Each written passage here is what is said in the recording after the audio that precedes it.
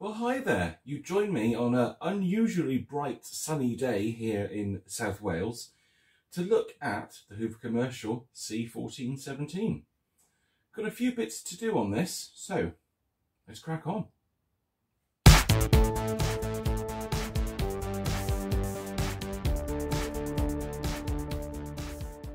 First of all, before we go any further, I must address Switchgate.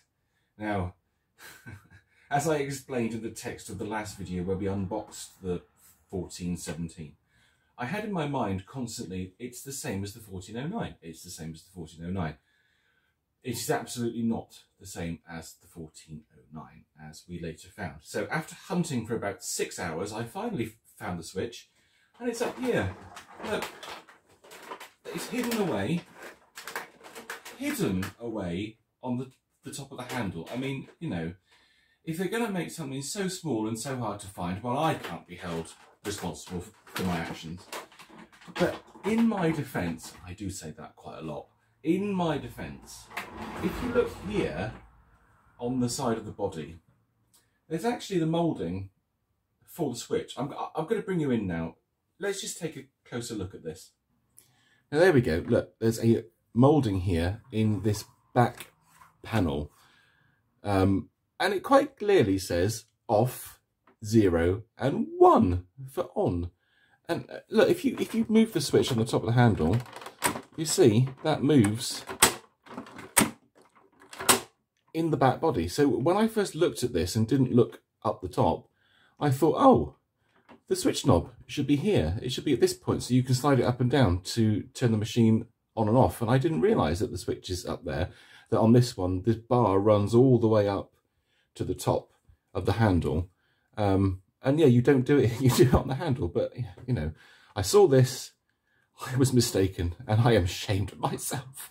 So now that we have addressed Switchgate, and I am suitably chastised, and thank you everyone for commenting on the original video to say the switch is on the handle. God, what an idiot. But anyway, that's over with now. We'll draw a line under that, and in this video we will get inside the 1417 because I don't think it was sounding as good as it should do. I mean, sounding good is a relative term. I don't think this machine will ever sound fantastic, but we can certainly make it sound better than it already does. Now, oh, excuse me, full disclosure, I have already looked at the brush roll. I was bored one evening, and I say I was bored, I was very stressed with work actually, and my stress relief is to come into the workshop and just fiddle with a vacuum cleaner, and just, you know, it makes me feel much better. So I took the brush roll out and I serviced it. So the brush roll is much better now, it's much freer. The bearings are a little bit worn, not overly terrible, I would say, but certainly better than what it was when it first turned up. Can I also say, this furniture guard, oh, it's kind of like it's not on correctly. Now, this is really annoying because it has multiple little tiny little bits of moulding on the back of this guard, which slide up and hook into the hood. It's almost impossible to get this back on properly. And I know you're going to say to me, what are you talking about? It's a furniture guard, of course you can put it back on.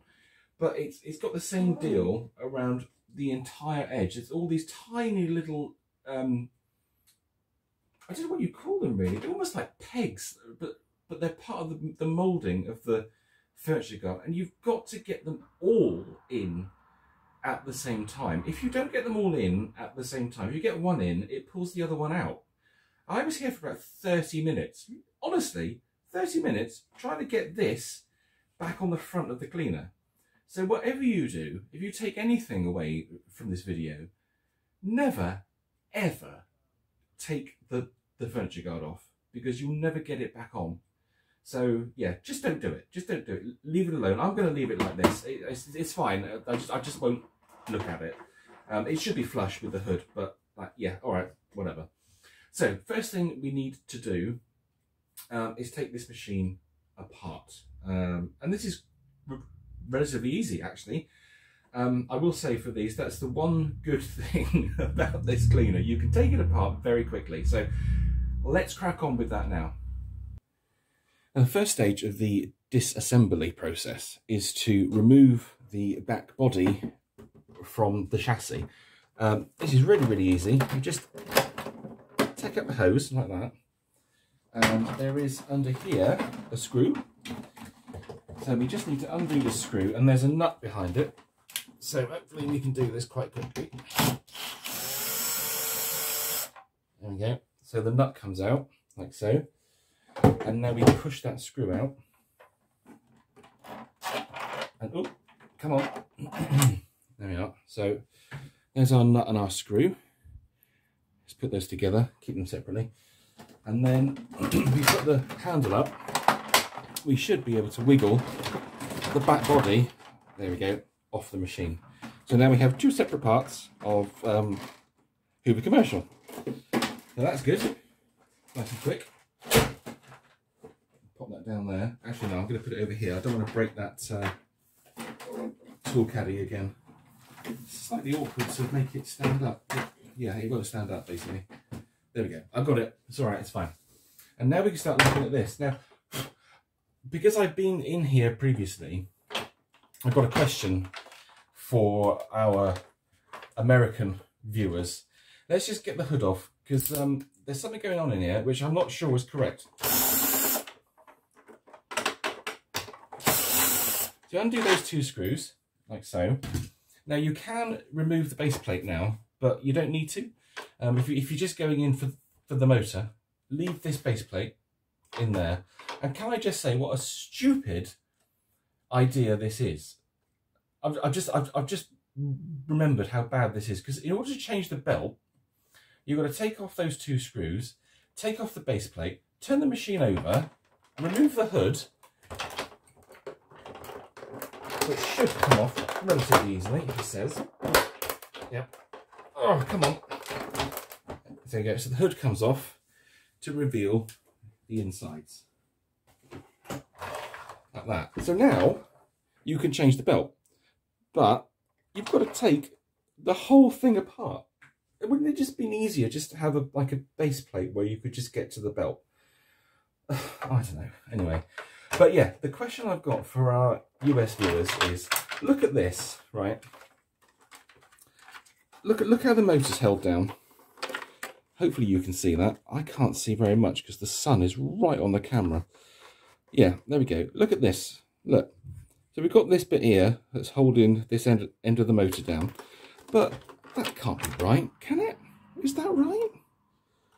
Can you see it there? Look at that.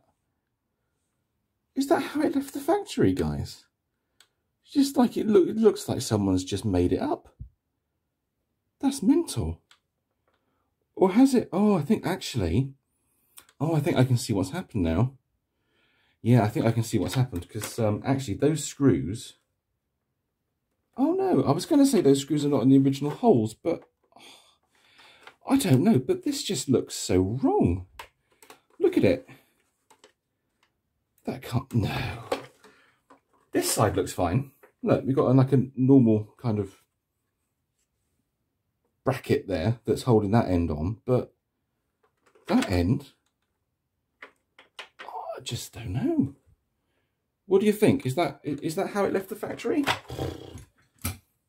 I'd be very surprised if it was. Anyway, let's just whip this out.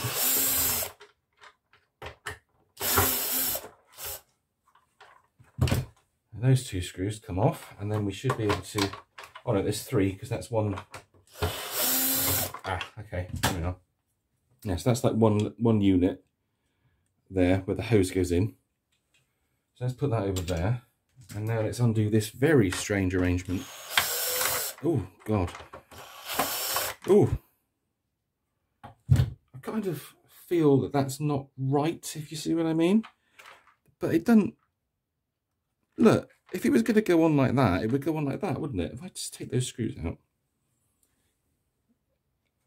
Yeah, I kind of feel that it would be But even that doesn't feel right. This feels too small. This piece feels too small to go on here. It's really odd. But yeah, you guys tell me if that's right or not, because I genuinely don't know.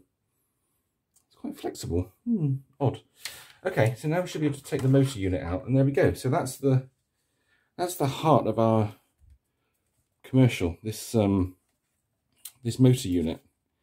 And now we've got to try and get this apart. And to be honest with you, I don't think I've ever done it. So yeah, let's try and get in here. Here's the chassis. That's all fine. Again, think about the date stamps, but no, it's got 26 stamped there. I don't know what that means. But no, there's no date stamps on it, which is a real shame. Would have been nice to have dated it accurately. I still think it's approximately year 2000, but yeah, not sure. Okay, I need to change the camera around a bit so we can get a better look at this motor. Now our next task is to get inside this. I'll be honest with you, it doesn't feel too bad. I think we might get away with just lubricating the bearings, but let's take this fan case off, because I've just got a feeling that maybe the fan is not in the best of conditions. So let's whip this off a sec.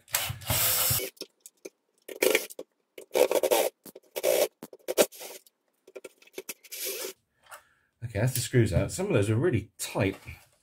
Now this should just pull apart, I think.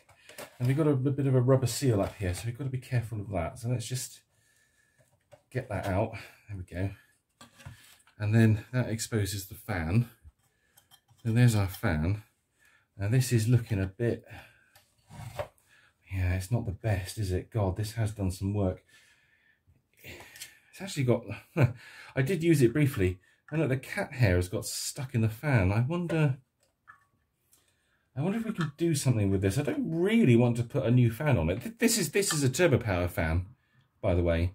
It's nothing special. Yeah, I don't know. Can you see there as well? It's got like a chunk taken out of it. Can you see that? It's like a indentation in the side of the fan. It's not brilliant, and the trailing edges of the vanes are very, very rough. I suspect this has got something to do with the fact that it doesn't sound particularly wonderful. Let's just see if we can take that off. Can we take the fan off?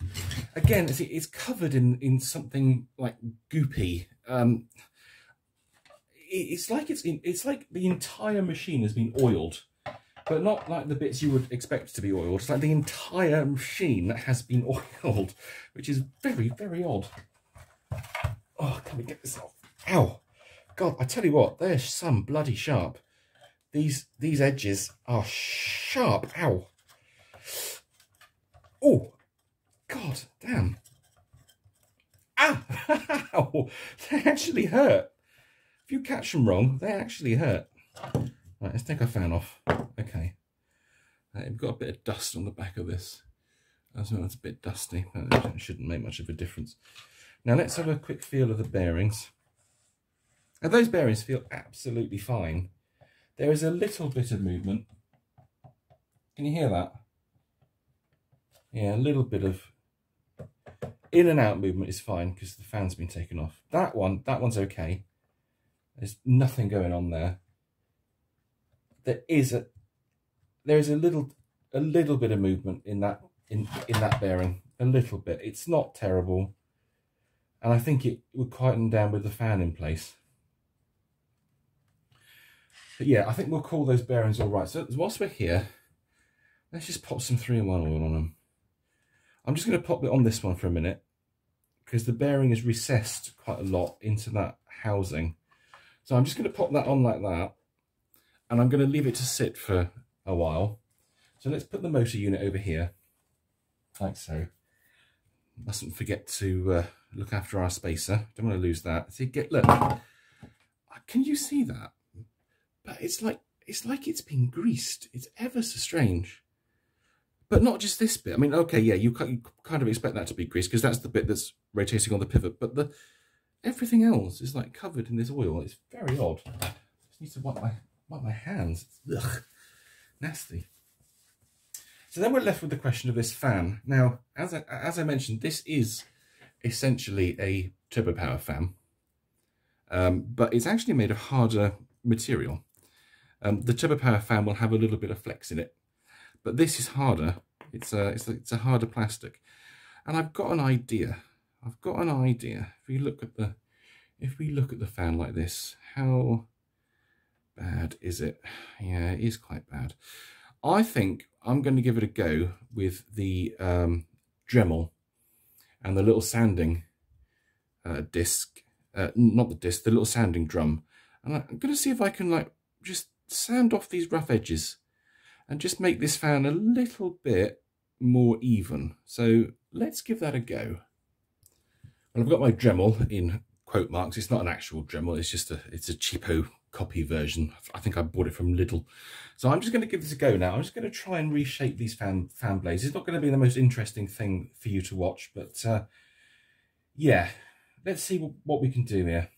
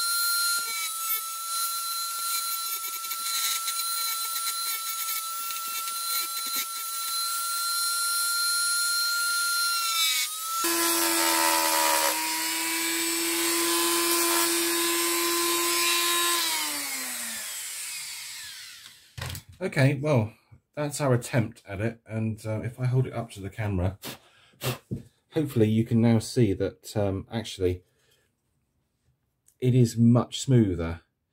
So the trailing edge of the fan, of the vanes, that one's not particularly brilliant.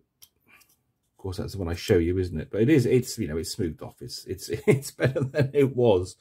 And yeah, this is just doing it by hand, for heaven's sake. If you wanted to balance it, then you'd use a machine. And where it had the, I think it was this side, but there's a slight indentation there where something's hit the fan. On the opposite side, I've just taken out a little bit of the plastic there. So just to like balance it up. So either side has a balance to it. But yeah, I think what we'll do is we'll pop it back in the machine and see what happens. I mean, we're not going to make it any worse. Chances are it'll be better. But yeah, let's get that motor back together. Well, I oiled this bearing before putting this back on. And as you can see, the fan is now back on the motor. Let's get the casing back on. Just take that rubber seal out of the way a minute. There we go. And now pop the seal on. That's what I should have done previously. I should have taken that seal off, shouldn't I, before forcing it? There we go. I'm just going to wipe this off. It's really annoying me now. Ugh, grease that's all over the damn thing. Right, let's pop this. I've got to be careful now. I'm going to do these by hand, actually, because the fan case is starting to break. And I don't want to be too rough with it. The drill might be a bit too rough, so just let me do these by hand a second.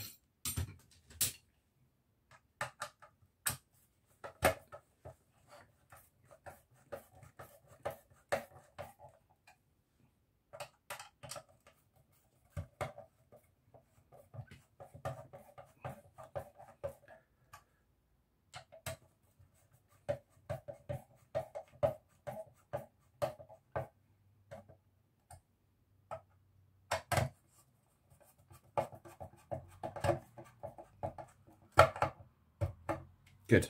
So that's that done up. Let's get rid of that cat hair that's still stuck on the fan. Put this ring back in. Cool. Let's get the chassis up. And we should be able to pop this back together relatively quickly. So let's do that now.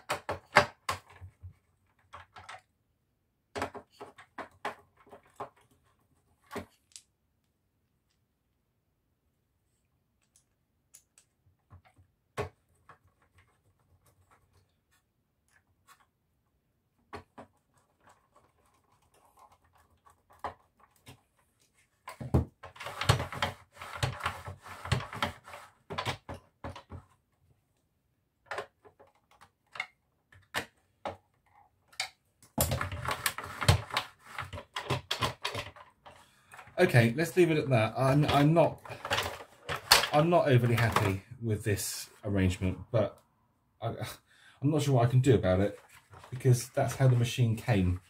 Yeah, you guys will tell me if that's right or not. If it's not right, then I might try and sort of fashion something else that that works a bit better than this, because this is not ideal.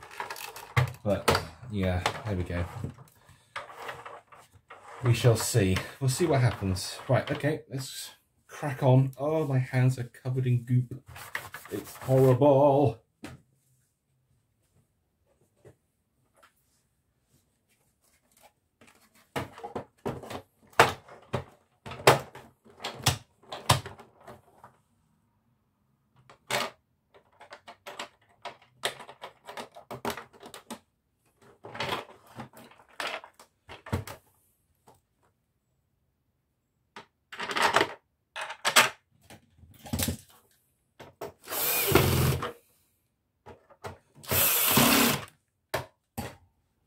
Good, well that's the chassis and motor hood unit back together. So let's reset up and get the back body back on. We're almost there. We are getting there. We're doing it. Okay, so now we need the back body, which is here. Let's get this on. Let's switch in the right place. Oh yeah, that's one of my dear viewers did rightly point out, the switch is not on the handle, actually, technically. The switch is down here. It's sort of like down there, and it's moved by that piece of plastic. You see that piece of plastic there? That's what moves up and down and actuates the switch. So that's where the actual switch is. The bit on the handle is just a mechanical method of operating the switch. Now, are you going to go on? Yes, you are. Thank you. Let's get this flipping great screw in. And Mr. Nut. I'm going to do this by hand. That wasn't me, that was the chair.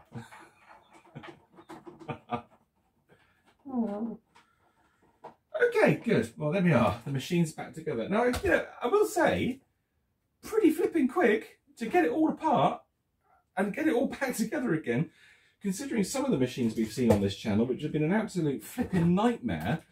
That's really quick. That's really quick and easy. But the proof, as they always say, is in the puddling. And we're going to see what puddling we've got now. Oh, there was one thing I forgot to mention. Do you remember in the original unboxing video when I switched the machine to tools mode to use the hose? There was very little suction on it. It was like that. It was virtually nothing, and I thought, oh, maybe it's blocked. Maybe the hose is blocked. But I put it on the bench vac, and it didn't really make much difference to it. And I thought, all right, well, I'll just send like a marble through the hose, just to like go through and see if it comes out the other side. Sent the marble through, didn't come out, and I'm like, well, that's weird, isn't it? It's almost as if it's blocked, but not blocked. How is that even possible? So I faffed around for ages, and it was ages. It was ridiculous. And in the end, what came out of the hose was this. And it's like, I don't know if you can see that, it's a walnut shell, a part of a walnut shell. So what was happening is, if you imagine the hose is like running that way, sometimes the walnut shell would be like that and the airflow would go over. Sometimes the walnut shell would be like that and it would block the airflow. So it was like acting like a valve with inside the hose. Just bizarre, isn't it? It was really weird, but yeah, there was this part of a walnut shell within the hose, and that's what was causing the problem. Flipping heck. Just to say, I've done one little upgrade on the machine, and that is this. So this will serve us so much better than what we had originally.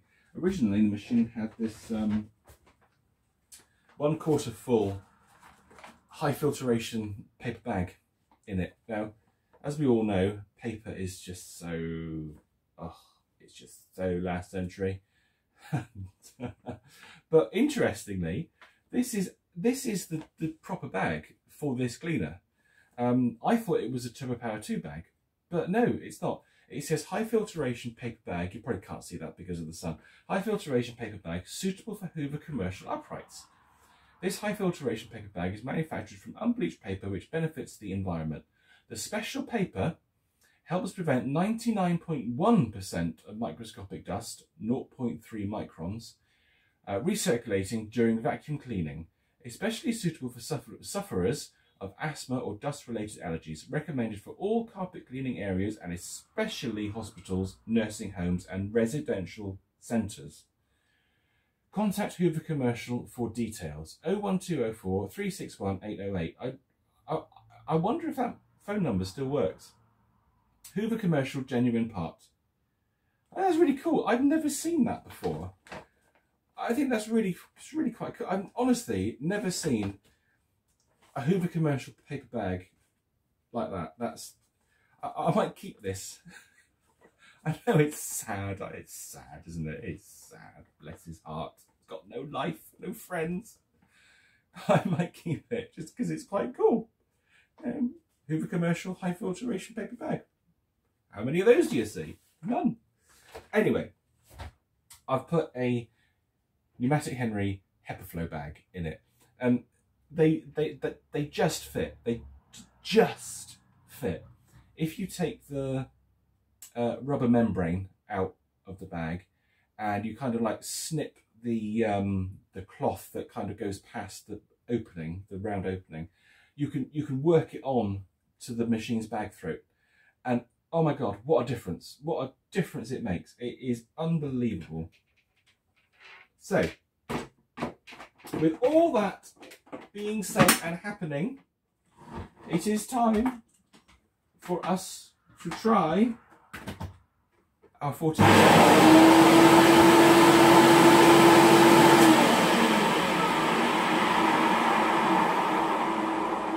I hate that switch.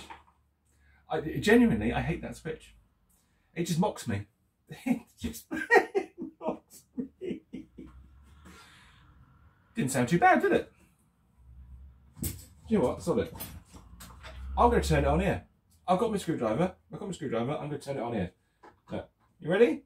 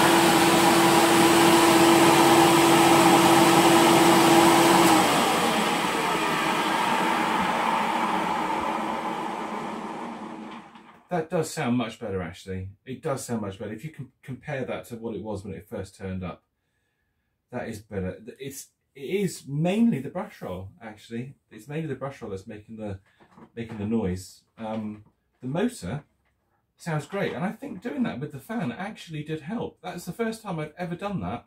It just kind of occurred to me one night whilst I was lying in bed, cold and lonely, and I thought, could you reshape the vanes on the fan? And yeah, you can do it. I'm genuinely surprised there. I didn't think that would make that much difference, but it actually has. The vibration from the motors has gone down, and oiling the bearings obviously helps too. But yeah, that's quite good. Still, the tool suction is just rubbish. It's just so rubbish. But whilst the machine's running, if you hold your hand under here, don't stick it in there because the brush roll's there and you'll lose your fingers. But you can feel a lot of airflow. There is a massive amount of airflow at that point. But by the time the poor thing has had to route it all through that little tiny hose, and to be fair to it, the internal diameter of the hose is really tiny.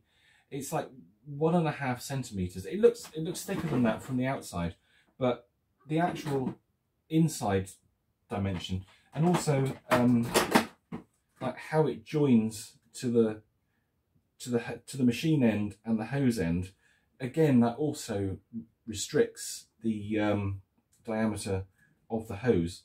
So I'm not going to be too mean to it over that. It's not great. It's not brilliant. You could use it to do your dusting. That's about it. It's not going to really pick up anything major. So I think that's it, actually. I think we have now basically restored the 1417. I'm going to give it a little bit of a clean and a polish. In the next video, maybe not the next video, but the next video that's made with this cleaner, we'll do a comparison between this and the 1409. So I think that would be quite interesting to see. I know I covered it briefly in the unboxing video, but I think there's more detail we could go into on that, and it would be interesting to see both machines being used at the same time as well. So yeah, that's my plan, that's my intention. But yeah, until then, thank you ever so much for watching. I hope you enjoyed. Don't forget to do the usual commenting, subscribing and liking, because it really helps me out and I appreciate it massively. And it just sort of encourages me to make these videos because I enjoy doing it for you. And that's pretty much the only reason I do it. Don't earn much money from them, so yeah, there we go. But yeah, I enjoy doing it and I always love to hear from you. So yeah, until next time, you guys take care and I'll see you soon. Bye.